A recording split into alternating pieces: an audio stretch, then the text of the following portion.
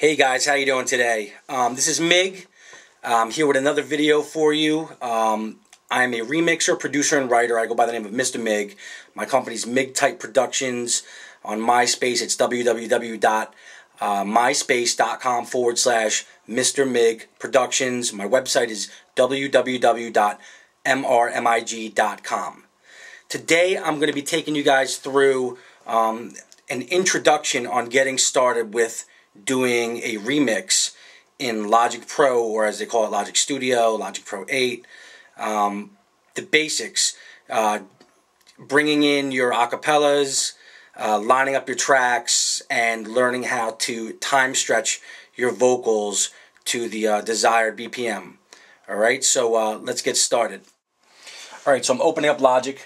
We're opening up an empty project in the template section. Give it a second to load up. Alright, we're going to create 5 audio tracks first. 5 stereo audio tracks. Then we're going to hit this plus sign right here, right in the global track section. Plus sign is for new tracks, basically the same thing we just did, but now we're going to do 5 software instrument tracks. We're going to hit create. So now we have 5 audio and 5 software instruments. The first thing we're going to do is we're going to find the main mix and the acapella of the song that we're going to remix. I have something that is already set, so let me see. Let me go to bin. If you haven't, if it's not open already, go to the right side of your screen, hit the media tab right here. See, it closes, now it opens.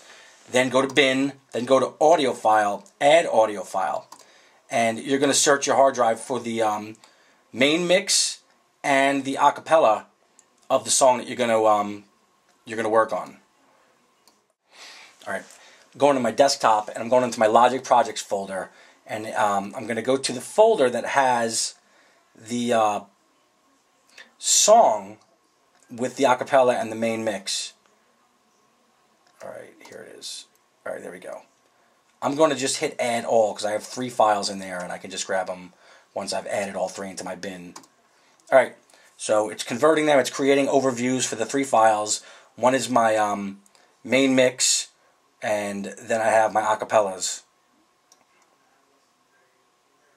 Now we grab the main mix even though we're doing a remix because we can go into Logic and we can use the BPM Counter on the main mix to tell us the tempo, so we can then set the tempo of the acapella.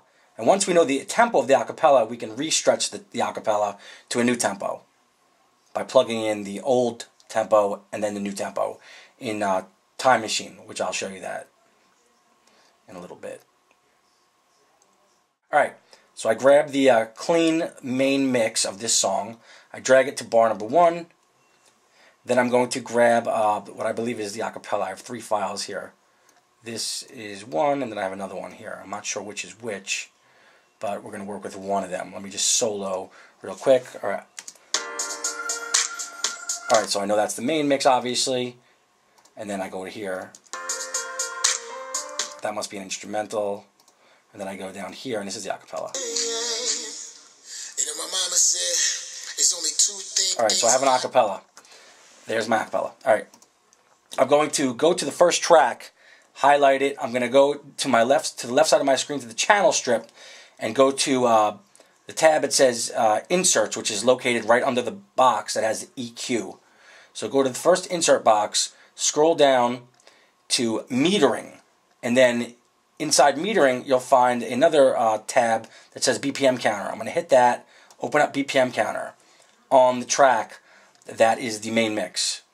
Alright, so now I'm going to solo the main track, and I'm going to wait for BPM Counter to tell me the beats per minute of the main track. Alright, so it tells me that it's 119.9. It's most likely 120, just off a little bit, which is okay. You can always adjust by dragging the acapella forward and backwards and cutting them and whatnot. But you probably wouldn't even notice the tenth of the difference. Alright, so it's 119.9. I'm going to say it's 120 because most likely it is, because most producers won't record a song in a tenth of a BPM. So the counter is just reading off a little bit. All right, so I'm I'm going to say it's 120, the main mix. I'm going to mute that out now. I'm going to go to the acapella track, which is audio 3 for me. I'm going to hit play. All right.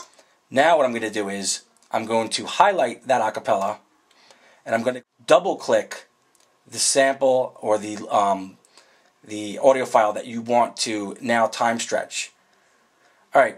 First of all, what we have to figure out is if we're at 120 and the track is at 120, according to the BPM counter, then the acapella must be at 120. If we want to do the remix at a dance tempo, we're going to go to like 126, 127, 128, somewhere in there, whatever you choose. But I'll just hit 126. So now I'm going to want to make that acapella 126. So I'm going to double click the acapella. Okay. Now when I double click it, I can go down to that tab within the sample editor that says Factory. When I go to Factory, I'll see Time and Pitch Machine. I'm going to click on Time and Pitch Machine. Okay. I'm going to leave everything as is, except I'm going to go to the Tempo tab, and I'm going to go to the original tab, Original Tempo, and I'm going to set that for 120, considering that the original main mix, and then, which also means that the acapella is 120. The main mix and the acapella are both at 120. All right. And I'm going to set the destination BPM to 126. And what I'm going to do now is I'm going to hit Process and Paste, which is at the bottom right. Samples to save, 993,132. I'm sorry, 9,931,320. It's processing the samples. It's rewriting them at a faster beat per minute. It's basically time compressing it right now. We call time stretching, time compressing. Alright, so now the acapella is at 126. I set my BPM down here to 126. Now I'm going to grab an Apple loop, and this is how I'm going to test that the acapella is at the right tempo. I'm going to go to Loops, which is up on the right side of the screen. Remember, you have to open up Media. Make sure that's opened. Next to Bin is Loops. I'm going to go to Beats. I'm going to go to Electronic, right here. And I'm just going to grab any dance beat. Let me just grab a club dance beat. Whoa. Alright. Alright, I'm going to drag this onto any available audio track. There we go. Dragging this loop to bar number 1. I'm going to hit Command R, and it's going to repeat that loop. I'm going to do it 10 times. I always just give myself, just a bunch of copies so we can work with this and make sure the acapella is lined up. Everything's muted out except for the loop now and the acapella. Okay, now we're going to press play and see how the acapella is lined up.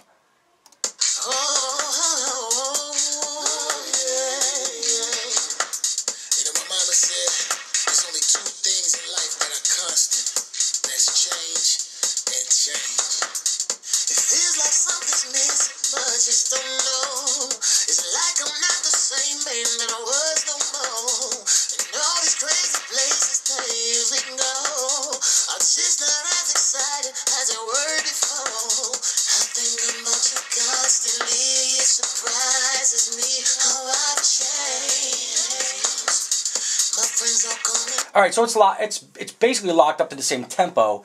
In my next video, we're going to get everybody timed. We're going to throw in some beats, and we'll see you on the next video. I hope this was somewhat helpful. You know now how to time stretch. You know where to go.